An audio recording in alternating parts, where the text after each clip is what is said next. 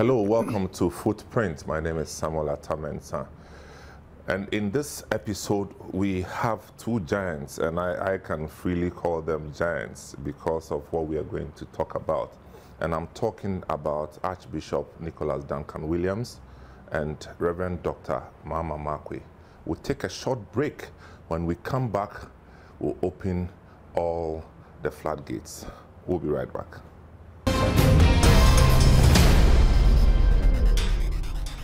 Welcome back. This is Footprint, and I have Archbishop Nicholas Duncan-Williams and Reverend Dr. Mama Markwei. Indeed, this is the first time, if you've been a viewer or a listener of this program, that I'm having to speak with two people at the same time, because I have found myself in this space for the last 30, 35 years, and at times it gets a bit hazy, you know, because you hear too many voices, everybody making different claims, and at times we get confused. So the whole idea is to take a walk through this charismatic pathway and then see what is supposed to be, how it used to be, what is supposed to be, and where we are heading. Because at times we hear too many people calling themselves prophets, and they speak with some voice like that. But we don't know, you know. So, Archbishop, it's good to have you. Very honored to be here. Thank you. Reverend Markwei, I thank you too for coming. I'm grateful. So, listeners, bear with me. I will be referring to Archbishop as Papa, and I just bear with me because that's how we call him. Yeah. And you know, so those of you who nickname me Papa according to the name we call him, now you have the real Papa here. Archbishop. So we one day we woke up and we heard the word charismatic in the system. And most young people associate you with this charismatic thing. Can you walk us through your own journey of the Pentecostal charismatic work that you have done, so that we can see how we put that in context? Thank you. I came out from the Church of Pentecost, where after I got saved and born again on the bed of affliction, I was introduced to the Church of Pentecost by the Aqua sisters. They are twins, nurses, who were right there when I got born again at Kolibu, Ward H, on the bed of affliction. And so they direct me to Church of Pentecost at Kanishin. And that was where I went in there and experienced the baptism of the Holy Spirit, and could make sense of the experience I had on the bed of affliction. Then one day I was sitting in a friend of mine's house at Kanishin and watching television, and I saw this preacher on television. And I've never heard a preacher preach that way. I mean, it was like the presence of God was right in the sitting room where I sat. The accuracy, the tenacity, the audacity, and the insight, the revelation of the scriptures, it came so alive to me. And then I said to myself, I would like to be like this man. Wow. And I had the inner witness within me. The Holy Spirit spoke from within and said, you can be like him. Go see him and he will tell you what to do. So after the program, I started making calls, and I was told that he had a church and an office in Ringway. And so I went to his church, Redemption Hour. At that time, he used to have a television program called Redemption Hour in those days. So as soon as I came out of the taxi and I stepped into the compound, I saw this huge guy, the same guy. He was coming down to the sitting room to go to Nigeria, to go to Benin City. And so I walked in and I said, sir, the Lord asked me to come and see you. And he said, about what? And he said, you will tell me what to do. I just got saved, born again, and I need direction. And he said, God hasn't told me anything about you. And I said, so why don't you ask him? Then he said, okay, you leave your information and go. So I did. And a few weeks after, I had a letter. I've been given scholarship to come to Benin City to study. Whoa. The Bible. So who's this man again? Idahosa. Oh, Archbishop Idahosa of blessed memory. So he had a church in Ghana? Yeah, he did. And he used to live in Ghana as well? No, he used to come and go. Right. So I went to Benin City. And the Lord said to me at that time when I went, he said, he's your Bible school, study him. Watch him, that's your Bible school. Watch the way he prays. Watch the audacity of his faith in me. How he deals with the enemy. Let me ask, how long did it take you to go to Bible school from when you got born again? It took me about 2 years. Okay. Yeah, okay. About 2 years. So within this period, you were still visiting the Church of Pentecost? No, I attended the Church of Pentecost, but I was preaching in the villages. With which experience? I was preaching in the villages, all over the place, just giving my testimonies. Ooh. And I'll go to some of the schools and things, Accra, and places, and give my testimony. Wow. But who trained you then, at the time? The Bible and the Holy Spirit. Wow. I just followed. I go to church and I hear the preaching, and I also go and preach what I hear from church. That's it. That's it. Was it Mary Villas? No, this was Kaneshi number one. Okay. Yeah. Kaneshi number one? Yeah. At that time it was Elder Saki. He was the presiding, presiding elder, and then Major Diadem. Oh yeah, you kept your relationship with them for many years. Yeah. Mm-hmm. Wow. Oh, but again, you know, you seem to have a certain flexibility for language, because I've heard you know, make statements in the northern language. My mom felt that if she took me out of Accra, outside of Accra, that could help me because of my age and everything to go to school. And so she applied for transfer, and she was sent to Wa. Wow. And so I lived in Wa, in a place called Wapani, you know, and Dondoli.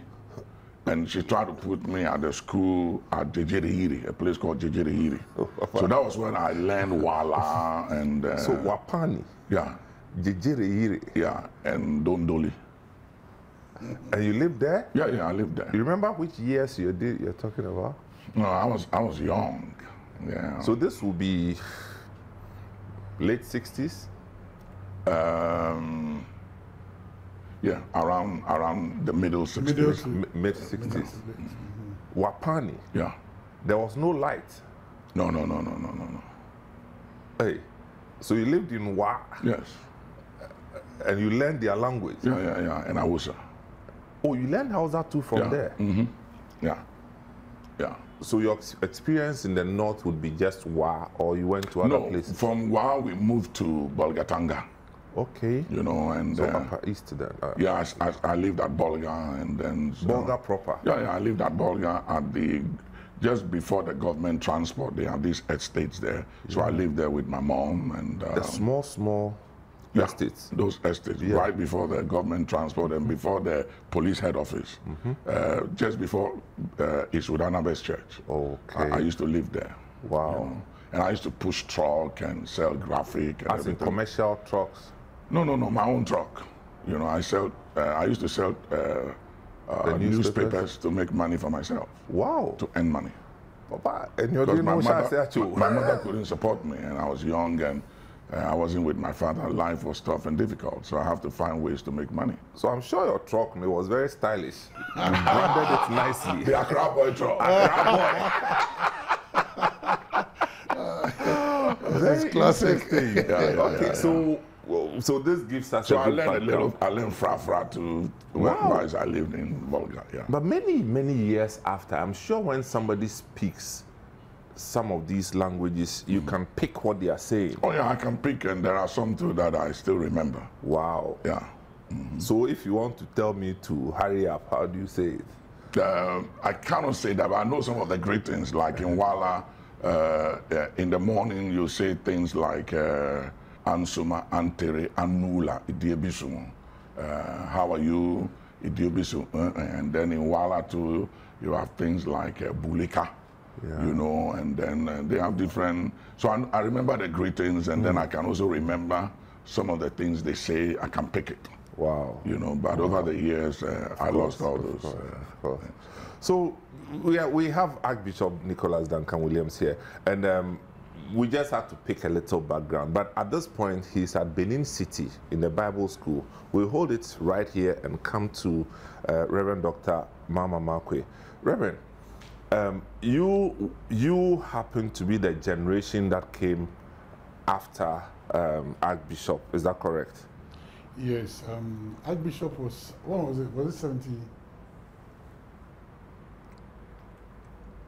76? 76. Okay, yeah. So the generation after the Pentecostals, I mean, this is the gradation in terms of church. First of all, we had the Orthodox, and then the visitation by Makion started the Ghana Apostolic, you know, and then it broke up, and then it became Church of Pentecost, and then other apostolic churches with different, some of the products of Makion were Brother Lawson, Divine Healers. Really? Yeah. Brother Lawson? Yeah, Brother Lawson. Yes, bow. Yeah, yes, bow. Yeah, Hiwalache. And John. Yeah, and then Prophet John Mensah. You know, And then there were challenges regarding the famous Ochibenchwa issue. I mean, regarding healing. You know, and then there was a split. After the split, I mean, Church of Pentecost then took on another dimension. But then other churches, the splinter churches from Makion, also began to gain footing, like Christ Apostolic, blah, blah, blah. But it was more into the Pentecostal field. And it was very limited, but very effective and very powerful. They had branches almost everywhere. But then came in the 70s, in the mid-70s to the late 70s, there was an outbreak of the charismatic renewal. That is, God took the power and all out of enclosed four walls and splashed it. It was a typical example of, in the last days, I'll pour out my spirit upon all flesh. And that is where the charismatic renewal movement then started. So the charismatic renewal movement started, and there were different people. Of course, I mean, Archbishop was there. In actual fact, for him, you can locate the upsurge of the charismatic churches, you know. But the charismatic experience was, you hear people like John Osefriye, Anoka Gozo, what do we call it, Isaac Ababio, and Abraham DeLove, and then this other, I've forgotten some of the names. But they were more like organizing prayer meetings. In fact, Pa Willie was also, the late Pa Willie Oforiata. Yeah, they also had a fellowship. Yeah. Okay. And then when the charismatic renewal movement broke out, it became like free for all. There was a great influx of, and that gave the young people who were then asking questions. Is that what Christianity is about? Is that what churches, you know? Churches were very, apart from Church of Pentecost, you see any, were beating drums. Church of Pentecost and Assemblies of God. Assemblies of God, yeah. You won't hear or you see anything like that. Churches. Yeah, the apostolic church. Presbyterian churches, very rigid, you know. I came from a Presbyterian background. That's Labadi Presbyterian. Yeah, La Presbyterian. Yeah, La Nativity. Yeah, no, Nativity, Bethel. Basil. And when the guy man, Labadi man say Basili. You know, so with the outburst of the charismatic movement, Holy Ghost baptism, deliverance, you know, prayer and giftings, you know, we're going to see the manifestations of the gifts of the Holy Spirit, of the Holy Ghost, which was not before. Before. You could only see them in Church of Pentecost. You could only see them in Assemblies of God. But I mean, and the other places. But with different measures. Yeah, and even that one, you know, in some places, for example, I was in the Sophia Makion Temple, I mean, just near my house. Oh, you also went through Church of Pentecost? A little bit. Okay. You know, but I never saw manifestations like they were having at Kaneshi Fest. I mean, it wasn't like that. Number one. Yeah, it was just one or two people who during worship will just get up and then speak in tongues, I mean heavy duty tongues, and then somebody will interpret, and whilst all of us are cowering in fear, I mean that was what we're seeing. But truthfully, we're not seeing it but with the upsurge of the charisma, it broke out, it looks like the walls were broken. God took his move out of the four walls. Okay, so and Reverend, put it out there on the Reverend streets. Markwei, tell me yourself. Yeah. What was your progression? Yeah, so my progression was from a strict Presbyterian, you know, raised in a Presbyterian home, and of course they booted me straight into the Presbyterian school. You know, so this is my progression. But then, in the outbreak of the charismatic renewal, then fellowships began to pop up. Yeah. Fellowships began to pop up, and some of the fellowships we had in those days, we had like evangelical fellowships. Okay. But when the outbreak of the charismatic renewal movement, there was an invasion of charismatic practices, beliefs into some of the fellowships. Some of them were kicked out, you know, because they couldn't hold it. And of course, I understand sometimes you can't put new wine into old wineskins. Okay. And so with the outburst, some people were kicked out, so they began to form fellowships. Now, some of these fellowships, they were all over the place. I mean, Ghana Evangelical Society, Wonder Square by Bram DeLove, and all the Reverend John Oswefre used to do Yes Camp. Parachurch. Parachurch organizations. So all these parachurch organizations, and out of that came groups like Calvary Road. So my progression from the Presbyterian Church, then Presec SU, that was brutally charismatic. Then out of Presec SU, Scripture Union, with some of the people, with a few people from Legon, the birth of Calvary Road, and that was now something that we could identify with. We would go back to our churches on Sundays, but then between Mondays and Saturdays, we're fully occupied with this. We were not into churches. It was more of fellowships. Right. And they had different things like drama, singing, prayer warriors, counseling. But then, at the onset of the charismatic church, it was when he came back. People had tried in their own way. It was not very settled. But when he came back, who's he? That is Archbishop. Okay. Came back from Nigeria. The hottest place to be was Christian Action Center, where Action Faith Ministries at students hostel. And some of my mates and some of my friends who were also very close to him, like Ramios Musasa. I mean, that place was buzzing. So it gave. You know, let me hold it right there. Archbishop, they say you came back and then changed the face of this whole thing. Yeah. We'll put it that way. Yeah. What experience did you garner from Benin City that will cause this whole change? For me, like I said, my Bible school was Archbishop Idahosa. And when I came back from Benin City, I knew that God had called me for something new and different from the experience I had before when I was in Church of Pentecost. And then, as he said, when I came, I met Reverend Agbozo and Owusu Efriye, Isaac Abebiu, and then at Tema there was the old man, Reverend Mensah, and all the others. And I went to some of them to see if, first of all, I went to James McKeown. Oh, I see. And I told him I've returned from Bible school, and I wanted to work. I believe I was an evangelist. Papa, you were so young. Yeah. How old were you when you came back? I was about that time. 24, 25? No. I was less than younger that. than that. Are you serious? Either approaching 20 or early 20. Let me sit well. You mean you were a teenager? I was. Yeah. I was. And then you were audacious. Very. You mean you could go to them? Yeah, I went to James McKeown. I went to him and I told him I've come back from Bible school. Yeah. And I believe I was called to be an evangelist, so I wanted to work with the Church of Pentecost. And he said, Pentecost have had a bad experience with evangelists. So they don't encourage evangelists in Church of Pentecost. At that time, At that time. So he said, you know what, I'll pray for you for God to guide you. So he prayed for me and he asked me to go. So I left. So I went to Benin City.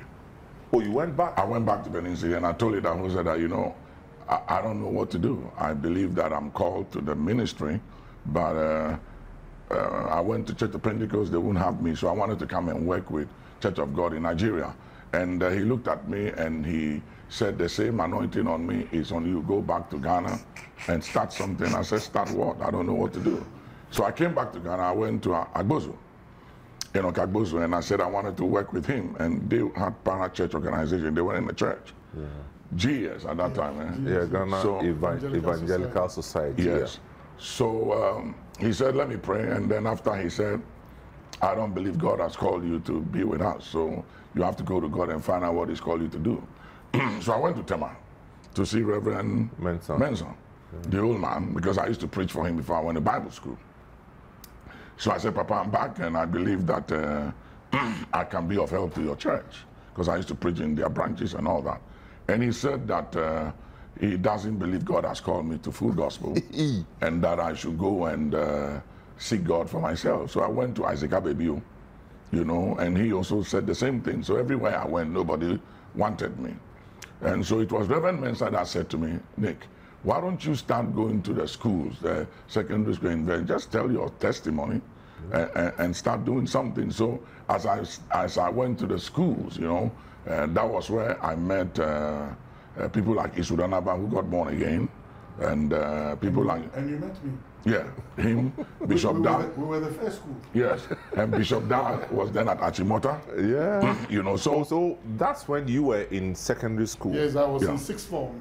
And then when he came to starting his school ministry, in actual fact, he started at Laboni. Laboni was his first. Yeah, Laboni secondary that's school. When you were in sixth form there. I was then a prefect there. Yeah. So that was when I had known him earlier on. Yeah. But then the secondary school ministry, when he started, so it was in my cubicle.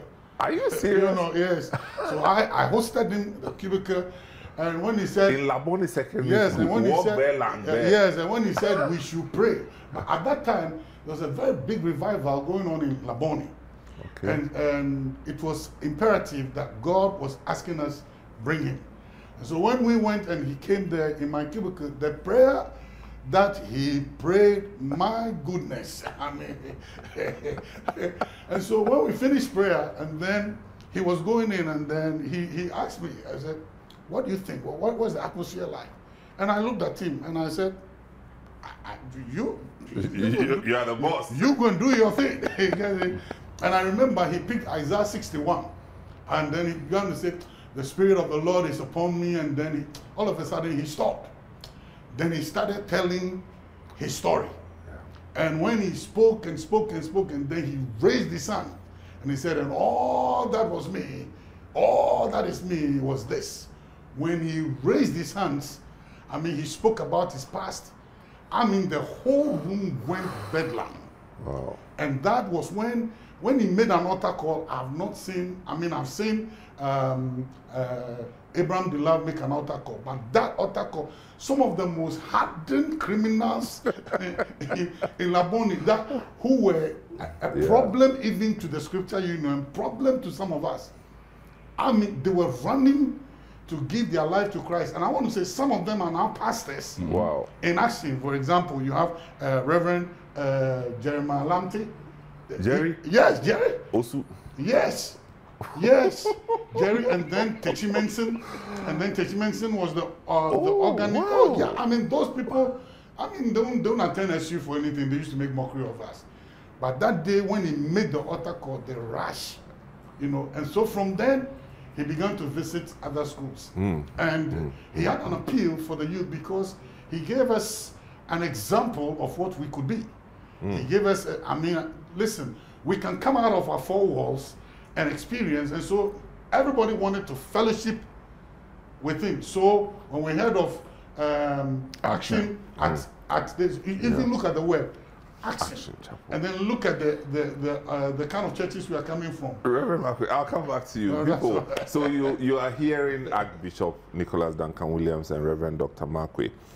We are still starting his expedition into secondary schools and later on tertiary institutions.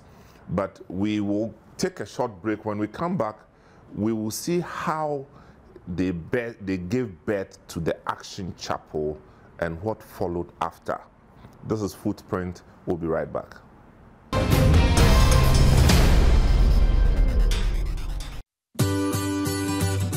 City TV is live on DSTV. Go to channel 363.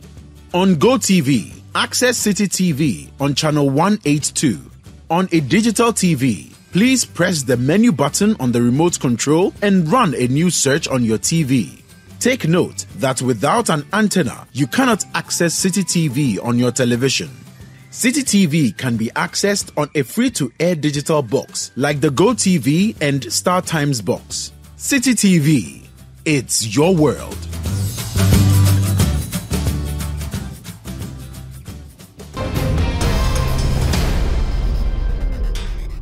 Welcome back to the program. This is Footprint with Archbishop Nicholas Duncan-Williams and Reverend Dr. Mama Markwei. Papa, so we woke up one day and there was a church called Action Faith Ministries. Mm-hmm. Action Faith Ministries. And every young person within the Pentecostal charismatic space would make reference to Action Faith Ministries. So how did you eventually start this Action Faith Ministry? Well, as I said, after going around visiting and talking to all these men that were there before I came, and all of them were having parachurch organization, and then I started going to the schools, the secondaries, the university, and everything. So you remember Presec, you remember Labone? Oh, everywhere. And then I realized that I think Dr. Markwei can speak to that, because he was one of the people who did invite me with some people to some of the schools. But I realized that on Sundays, I didn't have a place to go to give expression to my faith in the context of the charisma of the Holy Spirit, where the charisma of the Spirit, where the Holy Spirit is allowed to give expression, you know, to the gifts, to the charismas of the Spirit. And so after a while, there were two prophets that came from Jerusalem, my principal and Mrs. Idahosa, to my miracle services that I did on Saturday afternoon. Saturday, and everybody, it was the hottest thing in town. Yeah. Where, in Accra? Yeah, in Accra, at the student hostel. Okay. And everybody was there. It was hot and huge. How did you locate the students' hostel? I found a place. That's the International Students Hostel. There was a hall there. They had a hall. Yeah. So I went to the authorities and asked them if I could use it, and they allowed me to use it. And then also Association School. So those two places, we used it. Know your father's influence? No, it wasn't my father's influence. Later on, he gave me his house to use. Okay. But before then, I was using the student hostel, and then the Association School, we were using it for weekday services when we started the church. So when Mrs. Idahosa came with these prophets from Jerusalem and my principal, they said, this thing is not a fellowship, it's a church. And I said, no, I'm not made for church. I love this move revival. Everybody come. Saturdays. Yeah. Just come experience miracles. And you also attended? Yeah, I think about every now and then. Yeah, everybody came. There were great miracles, deaf ears, blind. I mean, God just moved. Wow. And I loved that. And so when I knew that I had to move it into a church, I made the announcement. And the first Sunday, a lot of people didn't come because they were used to going back to their churches. And so I just felt, okay, I'm just going to keep doing it.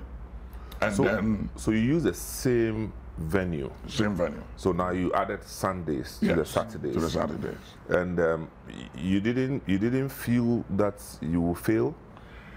For me, failure wasn't an option at that time. Wow. It has never been an option. His language didn't admit failure. Say it that way. Yeah, I just knew that it was a challenge. But how were you funded? Because there were young people, they didn't have money. As a matter of fact, you know, interestingly, one of the people that first paid tithe, that meant something, was Bishop Dag when he was in Achimota. A student? Yeah. He brought me some money. I said, what is it? He said, it's tithe. God said I should bring it to you. That was the first time I received a tithe. Hey. You know, at that time. Wow. So, so it wasn't money wasn't an issue. You know, even though we needed money, I never saw money as an issue. I just believed that just doing what God said and taking God at His word. And how did you buy your instruments? I didn't even remember. People just gave. We got instruments. Everything we needed came. Wow. You know, and if there was a need, I told the people, and God provided. And so my focus was never instruments and anything. It was just preaching the word and letting the people have an experience. And I think that was the issue. When people have an experience, there is nothing they will not do. Nothing can stop them. So your central theme when you started the church, in terms of your messages, was what? Was faith. And that is putting your faith into action, taking God at His word, and also the manifestations of the Holy Spirit. You know, not just what we were told or what we've read from the Bible, but that the Holy Spirit is still at work today like He was in the days of the books of And Acts. they didn't consider you too radical at the time? I was considered radical by so many churches. I don't want to go into that. You know, and this is me trying to draw it in. I was considered as radical, and it was even gazetted by some organizations. Are you serious? And that some of the secondary schools, you know, we received notices not to entertain him in the spiritual union. Wow. Yeah. So how long did it take for you to come out of the students' hostel? I can't remember how many years it took, but we were there for a while. Then we were at the we were also at the associated school. Then after a while, suddenly it broke forth. And so my father came to one of the services, and when he saw the moves of God and the miracles, he was convinced that God had called me, because in the beginning he felt that this guy was playing a game. And when you started, your father he didn't believe in whatever I was doing, you know. Why? For whatever reason. I mean, he wasn't born again. Okay. So whatever I was doing was new. Okay. He hadn't seen that before, so he felt like, what is this tongues? Like one day he called all my siblings and he said, I should stop that language I'm speaking in the night. You know, and he told me that if you don't stop that language, move out of my house. So everything was new to him. He wasn't used to it, you see. So after a while, he gave me his property at the airport residential area where the diplomatic shop is now. So that was where... But at which point were you at the teacher's hall? After that, we grew. As time went on, we grew, and we outgrown the diplomatic shop. So we moved to the teacher's hall. We started 2 services there, and we outgrown that place. So we had to go to the trade fair, and it just kept growing. Wow. And then from the trade fair, we came here. Wow. So, Papa, again, in terms of the, you preach faith, faith in action, believing God, and things like that. And prosperity. And I was actually going to come to that. The 2 things was, and you should also look at what was preceding. You know, this was very new when it came. Faith and prosperity was new. What the church knew, especially even in the Charismatic Renewal movement, it was prayer, holiness, prophecy. But when he came, it was he was now given an expression, and he was bringing definition, to faith. I mean, people were defining faith, but they were defining faith in a very limiting manner, know, and they were determining faith in terms of the will of God, which was a little bit tightening, which was trapping. It wasn't really what it was. It was limiting. But when he came in, like he said, my goodness, the just shall live by his faith. And some of the things that we're saying with the accompanying manifestations, you know, it was like all the young people started asking questions. And the question was, what was I being told over there? You know, so was it just prayer? Was it just prayer? You know, no, there was something more than that. But the Charismatic Movement, there was prayer, fasting, prophecy, and holiness. I mean, this is we can go to an all night and they'll pray for about 3-4 hours, and they'll prophesy for 1.5 hours, and they'll do praises for another hour or so. And there was very little, I mean, preaching of the word. There was very, very little preaching of the word. Even when the word was being preached, we were all looking forward towards the prayer time and the prophecy time, you know. But then he came and said, now let's take this thing out of these four corners, this limitation. What about faith? And one of the first things that he said is that the just shall live by his faith. That word was one of the characteristics of him. The just shall live by his faith. So he didn't say the just shall live by his prayer, the just shall live by his preaching, the just shall live by his holiness. He said the just shall live by his faith. And then we began to see works. Some of these works were there, but the outburst, you know, the level of, I mean, what the mega dimension of it, and the fact that young people could do it. This was what he kept telling us. You can also do it. You can also do it.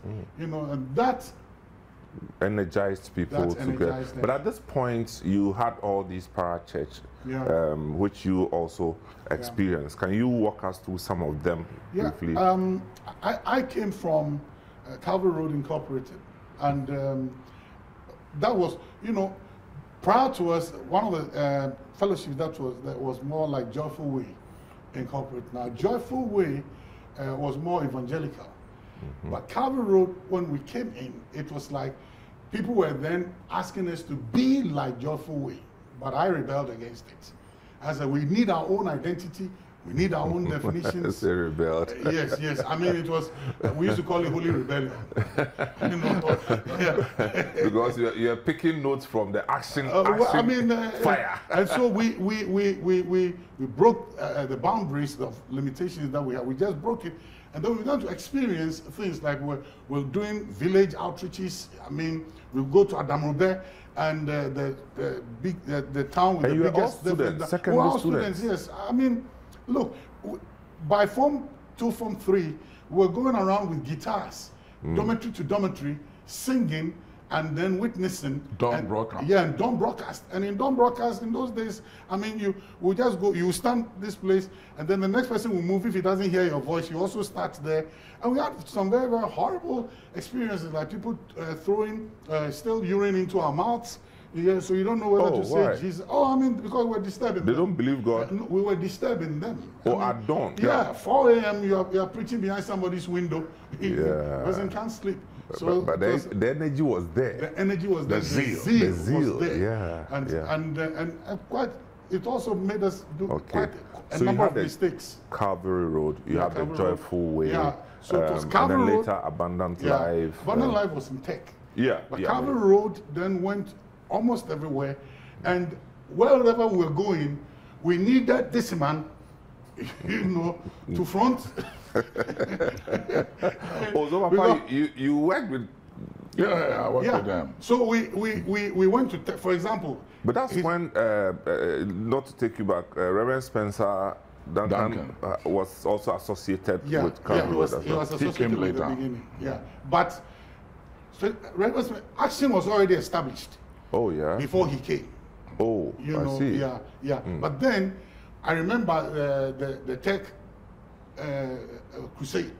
I mean, that was a mega. Which year would this be? We're talking of probably 1987. No, way before. 1982, 83. No, it was 81. 81. Yes, that was the time my daughter was born, and I was born. Yes. 81. You know, 81. Yeah. And in UST. In KUST. I mean, it was, and that also, it broke But you're young. I'm trying to reconcile his age. I remember when he came, I knew where he stayed, you know, because he stayed in Queen's Hall. That's it. The teachers, the TA's resident, that was Mrs. Bobasan, Emily's TA's, what do we call it? The cubicle, the hostel, their flats. Yeah. Yes, on the other side of Queen's Hall. Yes, of Queen's Hall. So those are, and no, it I was was in Queen's Hall, so yeah, Mama Katangi, you know. and at that time it was, I mean, we built something in tech. I mean, it was a breakout. Wow. But we needed this phase, you know, that would bring some, you know, emphasis, and he came there with demonstrations. It was a very, very powerful service. I remember it was with George Ferguson Lane, you know, and then blessed memory. Lane taught one of the Kenneth Hagin listings, and then Spencer Duncan, Spencer Duncan. I remember prophecy, even with the prophet with the tongues, you know, Awindele, and then he began to interpretation. So I remember it all, and it was, but the emphasis was on him. And so, that Saturday night. Tell me, how were you traveling in terms of transportation? How were you? By road. State transport. You used to take STC? Yeah, a lot. Hey, this matter. Yeah. So you're not driving like, you know. No, I didn't have a car at that time. You take STC many years and you before. were doing all these things. Yeah. So it was the revival at Tech that broke out into Legon and broke out into Kevas. Yes, I remember all the people, for example, during the Tech revival. Remember some of the names? I remember some like Augustina Jega. One of them is a bishop in your, what's her name?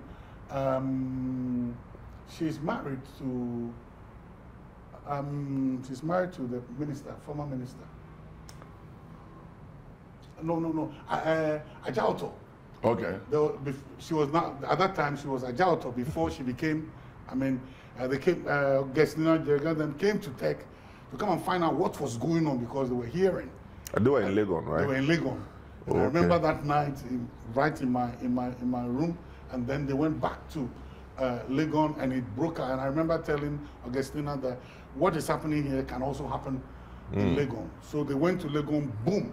Then Kivas people would come. But she later joined Action, right? Yeah, no, they were all in Action. Yeah, there was no and church. the sisters, yeah. There was no Angela church. And the rest, There was no charismatic church. There was no charismatic church. The only charismatic church that I ever had this thing was Liberty Valley Temple, but it wasn't doing too well because I mean there was a few crises. That was Reverend Sifasamati. But when you are talking of Reverend Sefas had a church? Yes. Sefas came Liberty after. Valley Temple. Yeah, Sefas came after. Yeah, but then, so this was it. Listen, Reverend Dr. Bob Ampiakofi, Action. Reverend Dr. Menson also came to Action. Oh, he came to Action? Yes, for he visited a few times. He wasn't a member. Wasn't a member. Yeah. When he used to live with Ampiakofi. Yes. In Kanda, right? So, In Kanda, yeah. But he wasn't a member. Yeah. But one way or the other. I mean, it was the whole experience. For example, I wasn't even a member of Action. I would visit a few times. Yeah. But we cannot say that we never sat.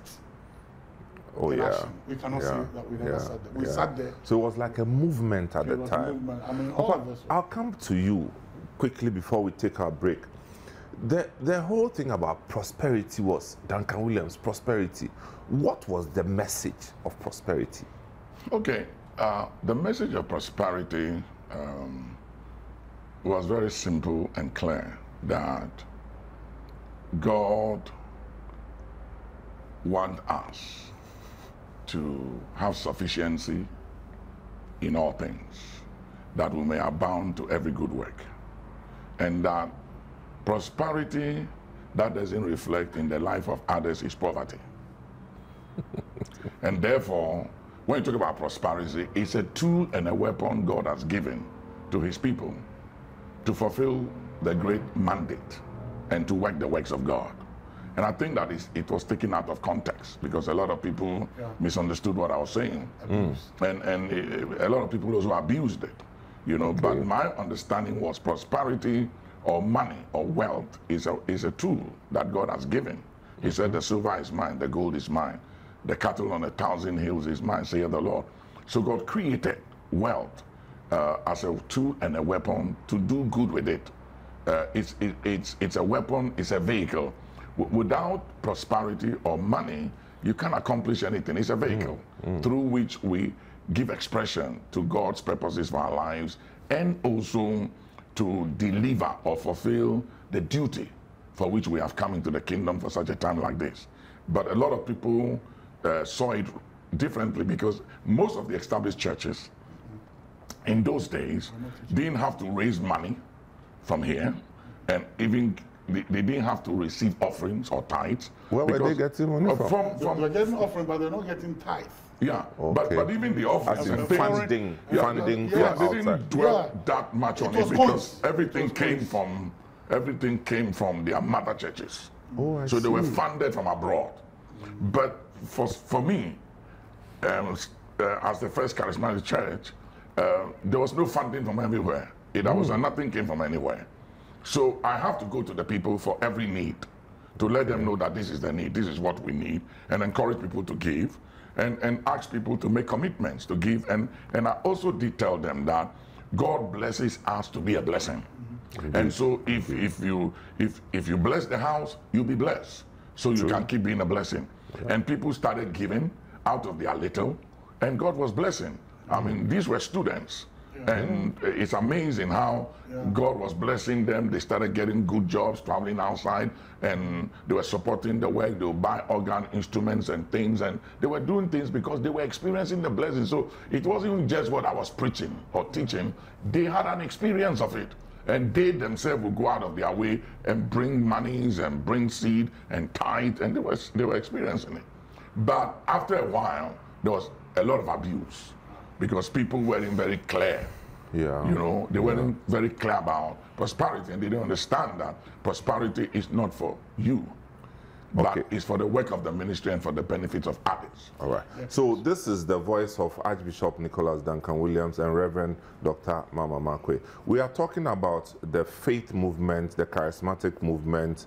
We'll take a short break. When we come back, I just want them to identify some of what we now consider the excesses and how we corrected them, or how we hope to correct going forward, which will also now eventually lead us to the new dispensation, or what we're experiencing now. Everybody says they are prophets, and prophetic. I don't know. Maybe they can tell us. We'll take a short break. This is Footprints.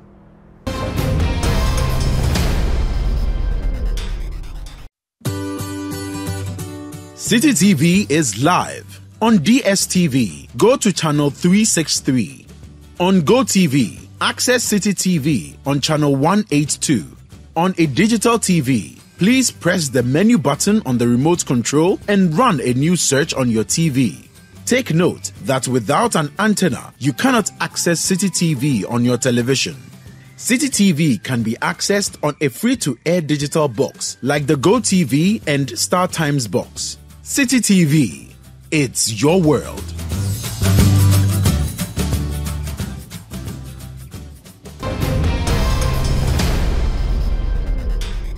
Welcome back. This is Footprints, and I have Archbishop Nicholas Duncan-Williams. Yes, Archbishop Nicholas Duncan-Williams and Reverend Dr. Mama Markwei here, and we're just walking on the footprints in the whole faith movement and charismatic mission in Ghana. So we talked about faith, we talked about prosperity, and admittedly, some people took it to some levels that really we could not sustain, or didn't live up to expectations. Now, how did you manage that? Because you see, you were actually in the line of fire.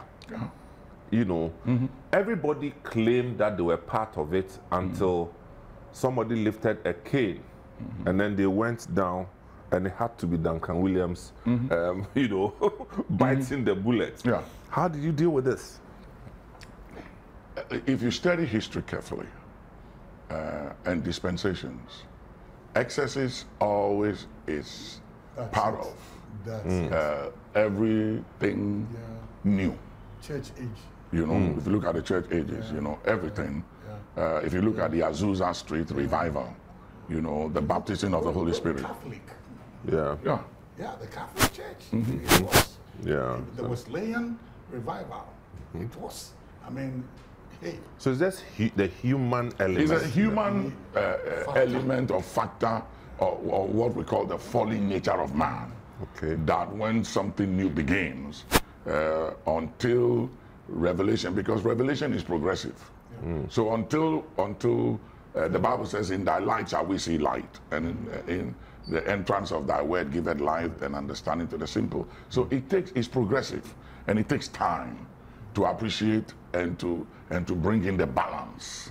You know, so there were a lot of excesses, and again, like you said, fingers were always pointed at me, even by the then government. I was arrested and I was charged, you know, and there were assassination attempts, all kinds of things. Oh, yeah, you know.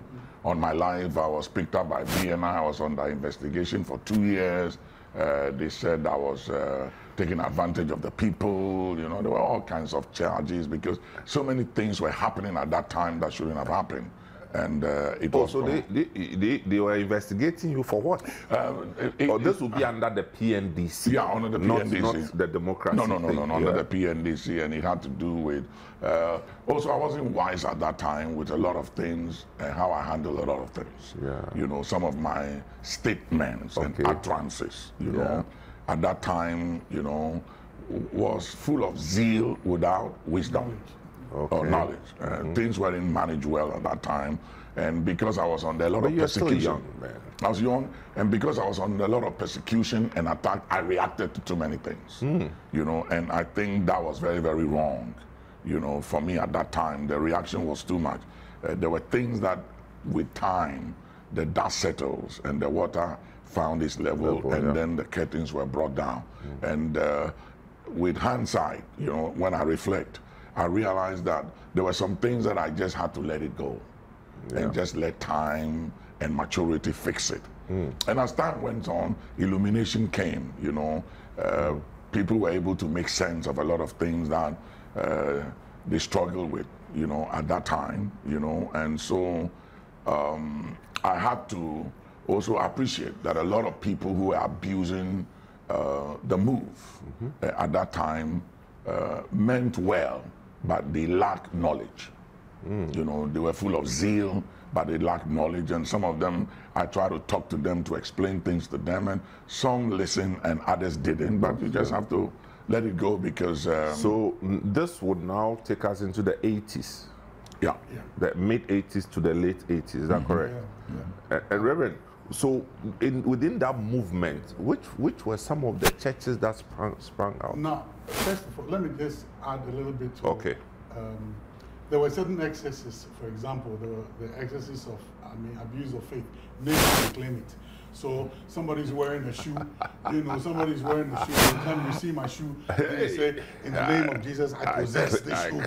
So I have to take it off. And somebody tried to do that to me, and I told the person, tell God it's the only shoe I have. And then there were also, you know, certain abuses for the abuse of the gift of prophecy. Where people, a young man goes to church and he sees a young girl, he wants to propose to her, and propose through tongues. Tongues and interpretation. He speaks tongues. And says, that says the Lord. That says the Lord. And we had a very funny experience where this boy just then gets up and maybe you are called Mary. Let's for a moment. I know you are straight, but Brad Mary. Brad Mary. And then the guy just speaks in tongues and says, "Yeah, my daughter Mary, I the Lord, I'm moving today on your behalf. I'm about to give you something, a gift." And then he mentioned his name. I give my son to you. And then the lady popped up her eyes open like, huh? And when he finished, prophecy, and then she also came in and then said, you know, my brother, my son John, I the Lord, I've just changed my mind.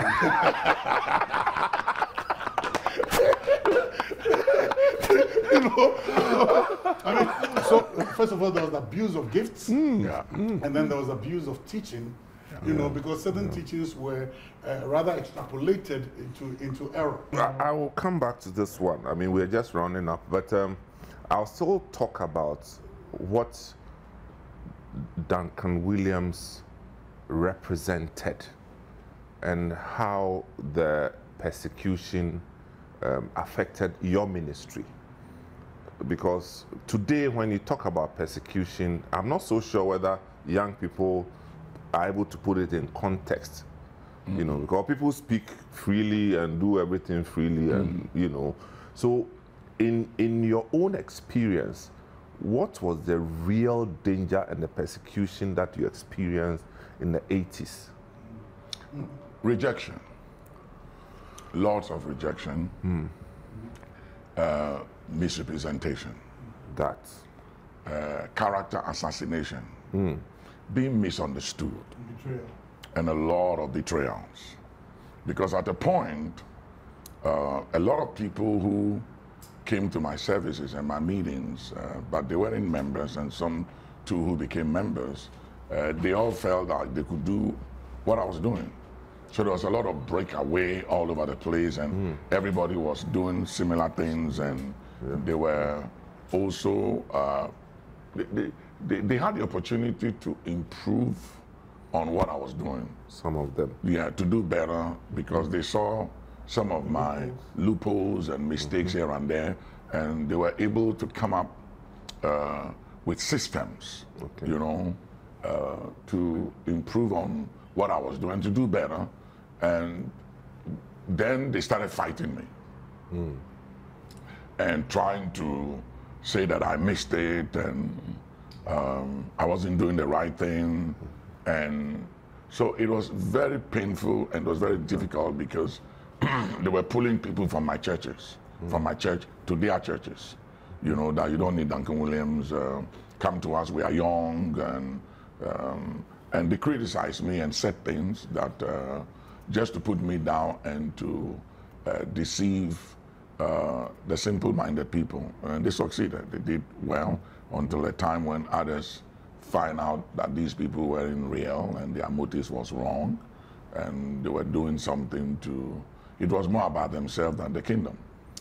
And so they came back. So basically, it was more of rejection, being misrepresented, being misunderstood, and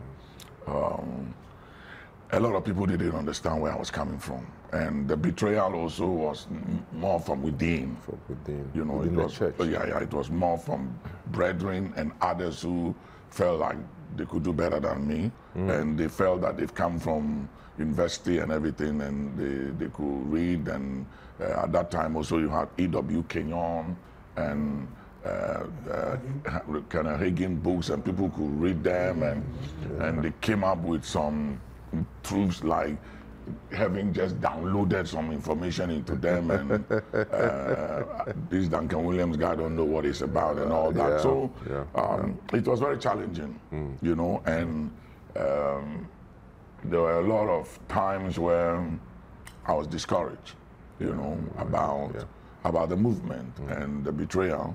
But as time went on and I matured, I understood that it comes with the territory.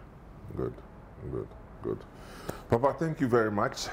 We will draw the curtains on this episode. This has been Footprint with Archbishop Nicholas Duncan-Williams and Reverend Ebenezer Mama Markwei. And it's just walking through the paths, the footprints, charismatism, faith movement, the messages that they used to preach, and where we are. We will definitely have another episode in continuation. But for now, thanks for joining. My name is Samuel Atamensa. Bye.